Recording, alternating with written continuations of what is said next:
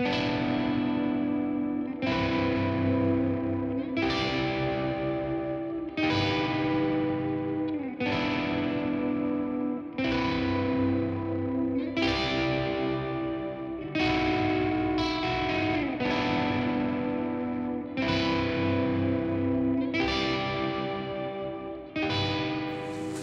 do think we need a piece of paper that has all the crosses on it. I think that'd be great.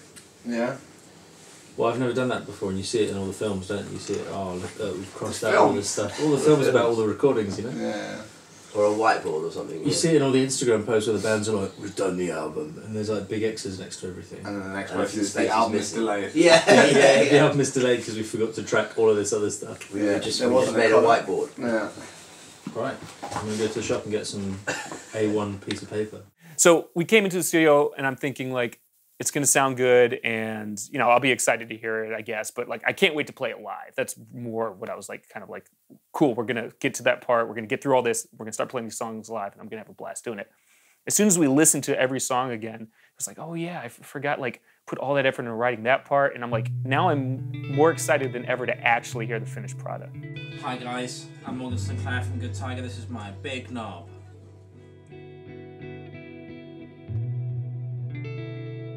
We are in Middle Farm Studios, which is in Devon, which is the southwest of England. Yeah, it's a very unpresuming place to have a studio, especially of this caliber. And yeah, we're just in between some hills. When we were talking about the idea of recording for a month solid, I couldn't really think of a better place.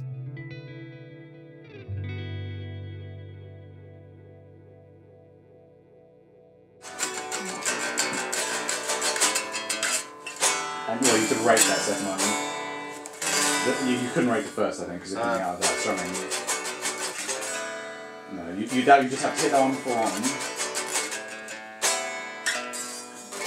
Yeah. And that could even have a row on it, like it too. So it'd be... That's it. Yeah, with this album, we kind of wanted to do it, you know, old style. I remember watching. In fact, I was talking to one of the other guys just before we got here, where I'd watched the Opeth DVDs, or you know, all the bands that I love. When you'd watch videos of them in the studio, and it feels like they were there for years, just like writing and getting like, the tiniest sounds and spending days on just like tiny parts and stuff. And like I thought that was the coolest. That new section is the bee's knees, I think. weren't there before. I'm not gonna lie, I'm thrilled that I've gotten away with some of the fills in this song that I really wanted to be there, and I thought people were gonna find me on really hard, and I'm very stoked. Oh, well, I'm gonna make you Challenge every fill he likes. So lulls in the full sense of security. Then challenge everything. I've been here one other time, and it's without a doubt my favorite live room I've ever tracked in. So that was, I think, the main appeal is the sound, but then also, you know, this whole place is sort of enchanting. It's like completely cut off from civilization. We're like way out in the middle of nowhere on a farm. It's just really, really something.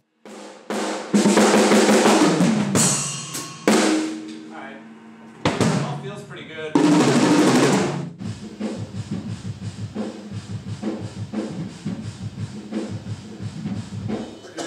Hey!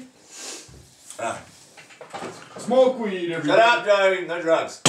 No drugs. Oh, it's all about writing good songs, Joe. That's number one. I agree. I think I can take the stripes as well if I want, which is more important. Yeah. No, I am officially stripes. What do you think about getting Drake involved? Drake would be great. What about DJ Khaled? No. You don't want DJ Khaled? No, Snapchat is dead. That is true. Right, so like the album's going great, mate. It's fucking nice, like it's dead good. Like a fucking the drums, mate. They sound so fucking good. Like Rudiger guy's like, oh my god, he hits it so fucking hard. It's great.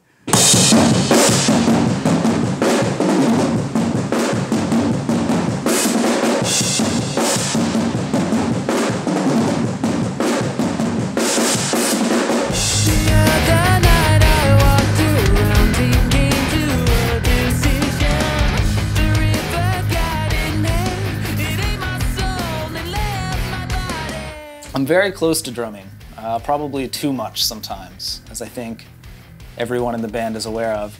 I think it's what makes me good at it and passionate about it, but I definitely overthink things sometimes, and in general, I'm just so emotionally involved in it. It definitely is like part of my identity, which, you know, I'm confident in saying that I have a strong work ethic for drums, you know, but at the same time, I think you kind of ride a fine line there where, you know, there were definitely times on this album we were tracking where I was trying to get takes and Nolly or Forrester would be like, okay, that's cool, let's move on. And I'd kind of be like, no, it's definitely not cool. I need to get this way better.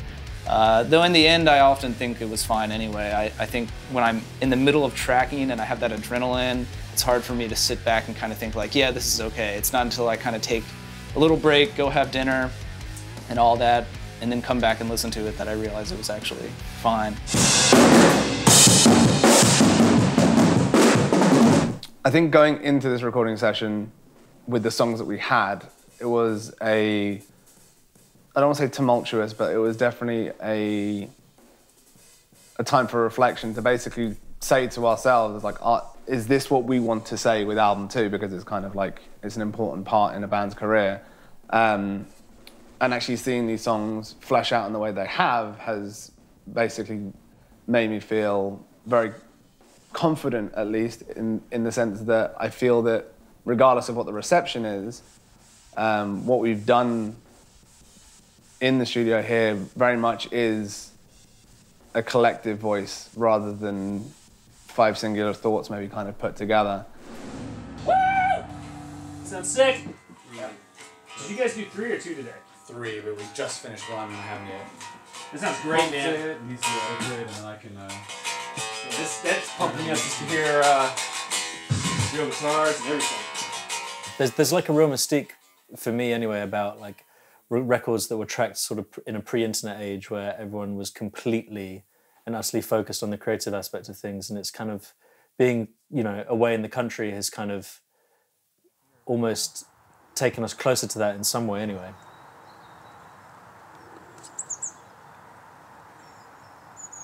You know what's cool about all this is that, I don't know, when I was a kid I used to always read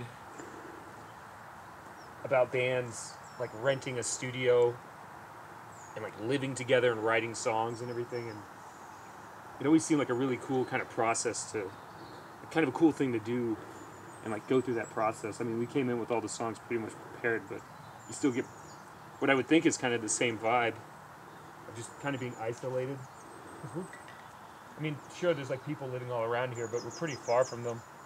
And I haven't left the property in a week, pretty much.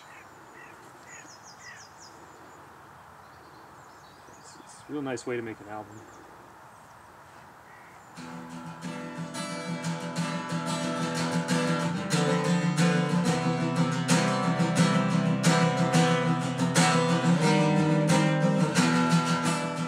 Our albums are chunks of time. The time that you recorded it or had written it is encapsulated in that, 12 tracks or however many tracks it might be. And I think we've come a long way since the last one. I think it feels more like we're a band for this album, and that I think we will have a much clearer idea of what this album should sound like. So we've all written the album. The album writing process has been much more collaborative. We've kind of done it all together, or at least more so. This one definitely feels like, for me anyways, it's the first Good Tiger album, like proper Good Tiger album.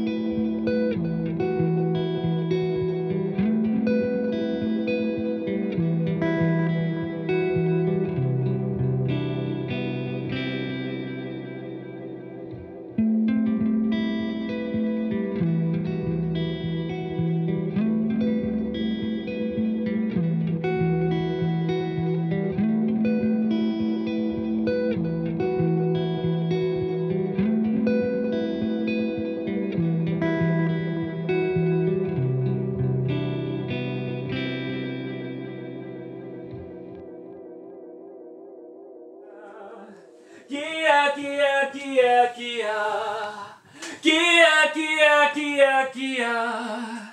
Kia, Kia, Kia, Kia. Kia, Kia.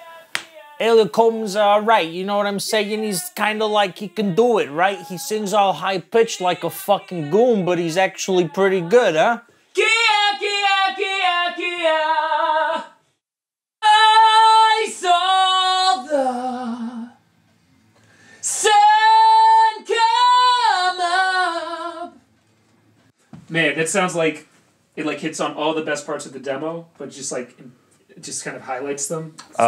When it came to the demos, when I record my demos, I have to. I live in like a really small little apartment, so I have to record them at like a much softer volume.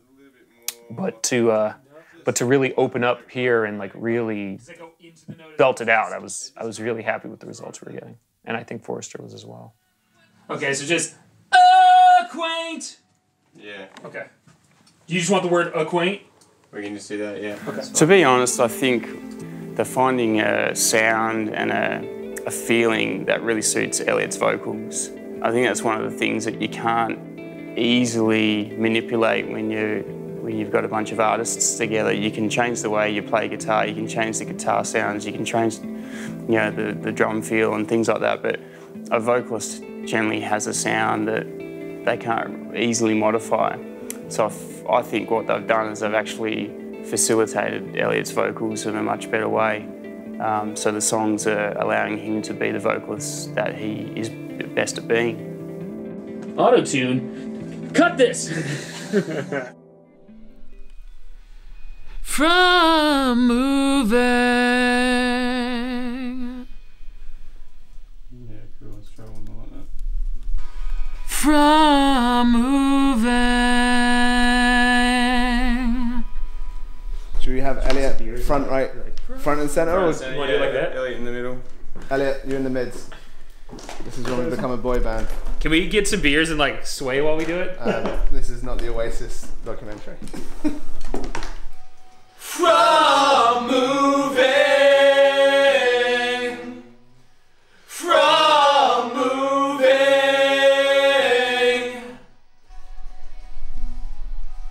From moving.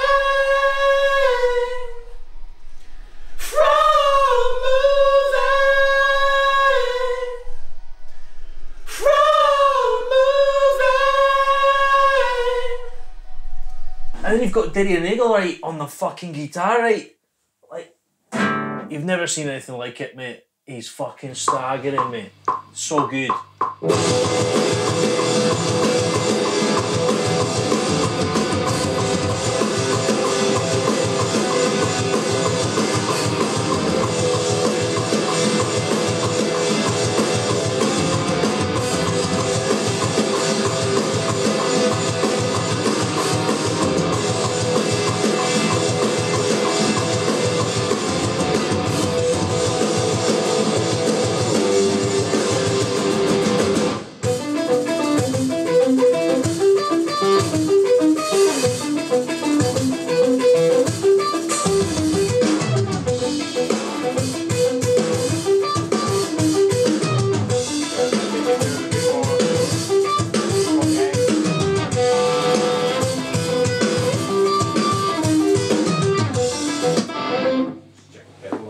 Yeah. That was sick.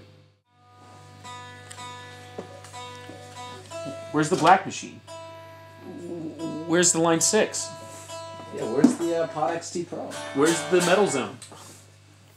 I think that we all came from kind of technical and, for the most part, kind of metal backgrounds. And I think our first album, Head Full of Moonlight, was sort of us dipping our toes into what more of a rock setting could be for us, you know, and what that could represent. And I think this album is kind of an extension of that. It's furthering that, trying to move away from the heavier side of things, trying to move away from metal music, and trying to kind of take on more of a rock aesthetic, I guess. That sounds pretty ballsy.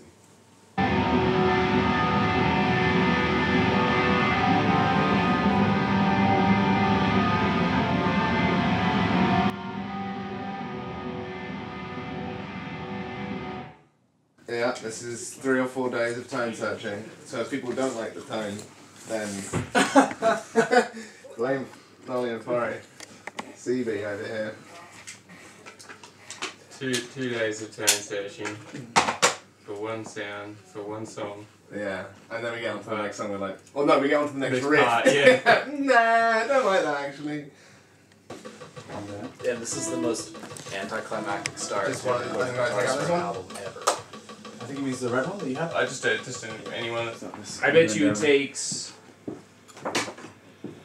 25 minutes to do to track all your parts. For the whole album. That'd be pretty cool actually. If it was that, it'd just be like, I'm done. I'm not like, we'll see. I think I've been playing that for so long that there were times when I was just being like, why are my fingers moving? Really? Yeah.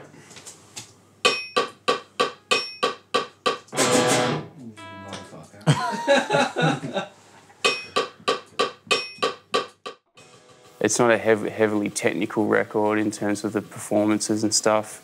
They wanted to steer away from a traditional clinical kind of metal sound. Let's say that doing it in a space like doing the whole record in a space like this lends itself to creating a bit of a texture and a sound for the actual album.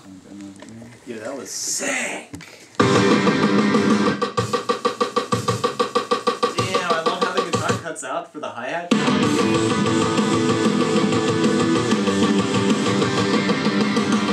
There was definitely one chord on that left side. Cool. So what, that's done? That's the chorus, yeah. Listen, just to listen. I'm happy with it. That was so easy. That was a sick gent chord. Yeah, chug on that for a while.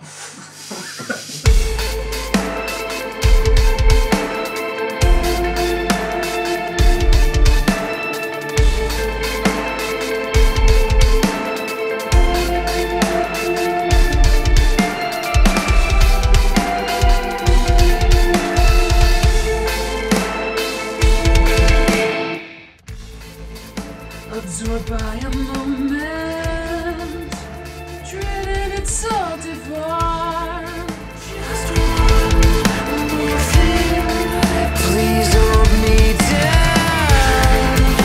Discerning acquaintance, echoes and hollow skin. Just one more thing, please hold me down.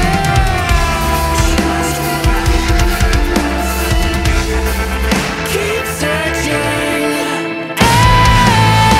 Choice to endure the weight or swallow the sour days. Cut out my tongue. Choice to endure the weight or swallow the sour days. Cut out my tongue.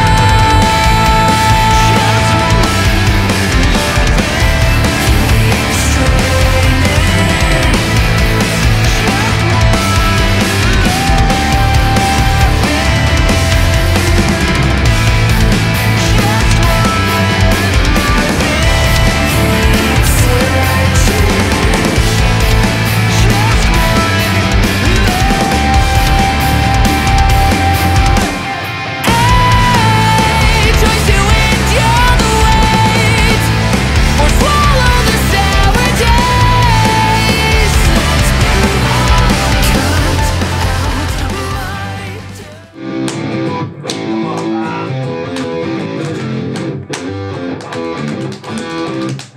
It has like a swing feel like that, doesn't it? This will be the second documentary on him playing that riff.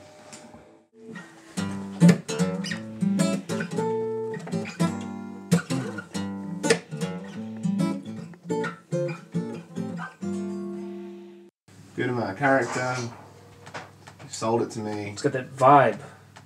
That Can we get by your show? It just says vibes. sure. I'll get a tattoo. Whatever you need. Vibe God, Vibe King, Vibe God. I'm not sure which one I'm going to mark my body up with forever. The Vibe God King. It's perfect. You brought a constantly forward some PRS. He does, yeah. I can't say, like, specifically remember doing that ding ding ding ding part, it sounded really whack. Just play it on that one. Okay.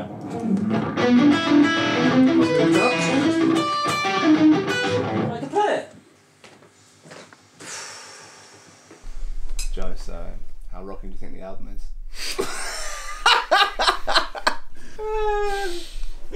I can't get it. Hold on, man. It's gonna take a while. So, how rocking do you think the album is?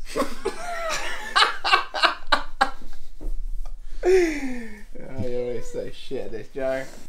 So, how rocking do you think the album is?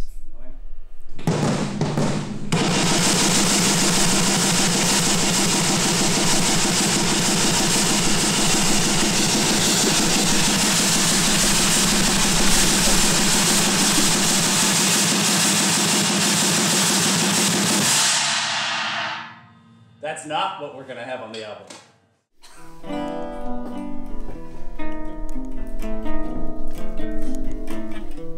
Are we gonna record something on top of that? No. Plan? No, they were just the rates chords, maybe as like a thing to go into. But you didn't actually want Morgan to play something? No, that was just a slight. They're having a little boogie to the jungle rhythms that suddenly appeared in the song. Can you press the purse guitar? The purse guitar? The purse.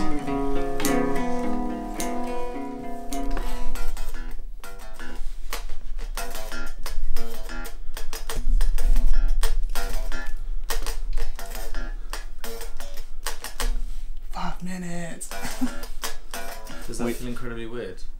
Hmm? Does that feel incredibly weird? Yeah, really strange, but kind of cool. Like I'm a robot.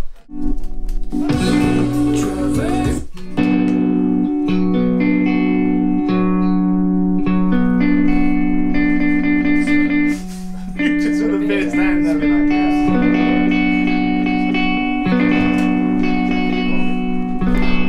What are you guys doing? What's going on? We're tracking. Oh. I'm tracking. Oh.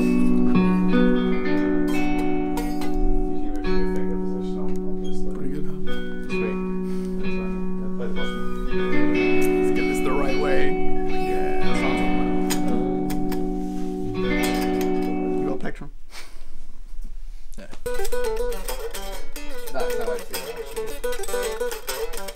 Like ego rat.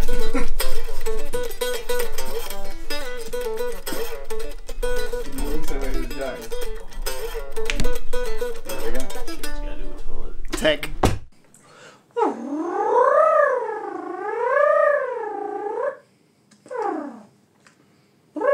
Are you gonna rip a fat lead on our CD? A fat what? Fat lead on our CD. There is nothing I hate more than a fat lead. You used to clip like the R and the I. Morgan, no solo Sinclair is has last word on that really.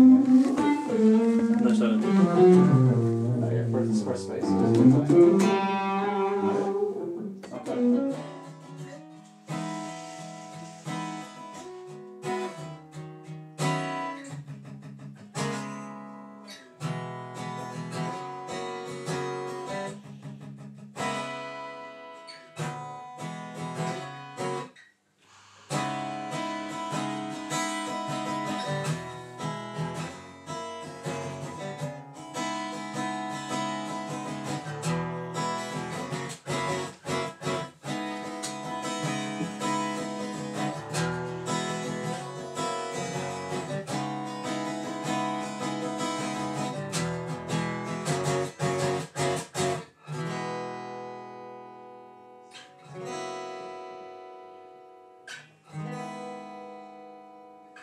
For me, the challenge for them with the second album is going to be writing something that sounds cohesive as a band and that transcends some of their kind of individual trademarks and just are really good songs. And I think that they did a really good job of that. And I think particularly the work that Forrester did on the pre-production stuff and all the detail that's gone into the vocals and the arrangement work and just the little spice racking, as we call it in my band. you know, the kind of just the seasoning on the end has really brought those songs to a much higher level than they have been in the past, for sure.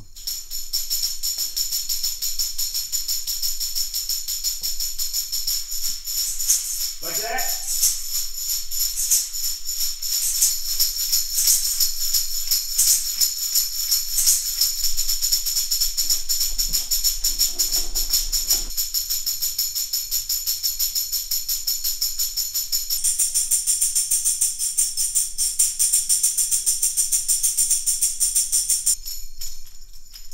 I tried a couple of different vibes there. I was grooving on that, Knowles. You hear that? You hear that groove? That's fucking impossible. Seriously, if someone doesn't do a different cover other than Snake Oil. It's kind of weird. It's because it's the techie song. It's hardly techie. Dude, 1, 2, 3. Oh wait, yeah, fuck him. 1, 2, 3. Not even 1, 2, 3, 4. Just 1, 2, 3.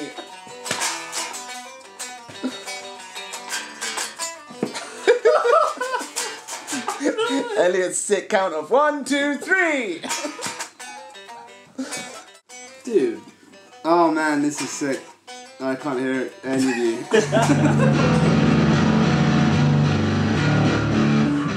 I'm really happy. I think is the main thing that I can say coming out of this is that I'm really, really happy with how everything's turned out.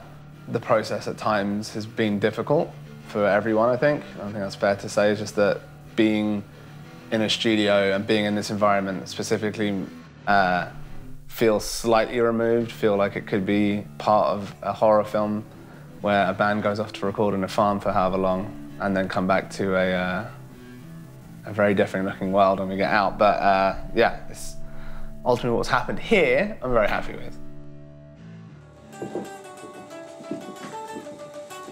Yes, can I play what I'm absolutely positive is not the part that goes under that? Yeah, sure. Yeah. Ready? 1, 2, 3, 4.